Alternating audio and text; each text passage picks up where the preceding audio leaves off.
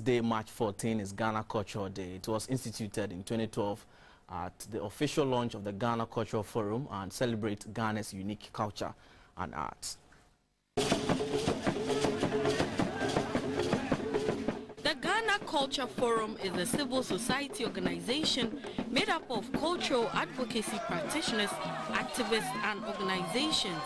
The common aim of the group is to ensure the recognition and mainstreaming of issues of culture in national development as enshrined in the Constitution in the directive principles of state policy.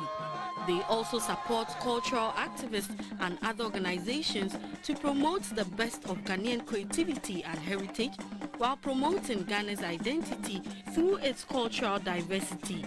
The initial grant and technical expertise to support the institutionalization and official launch of the Ghana Culture Forum was provided by UNESCO. As part of the day's activities, there will be visual arts installations, fashion shows and street performances culminating in a mini exhibition.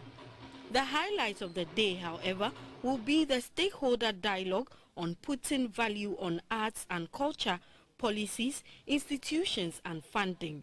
The dialogue is to bring to the fore the current state of the arts and culture sector and discuss ways to make it matter in policy making. The event will take place at the Ghana India Kofi Annan Center of Excellence in ICT.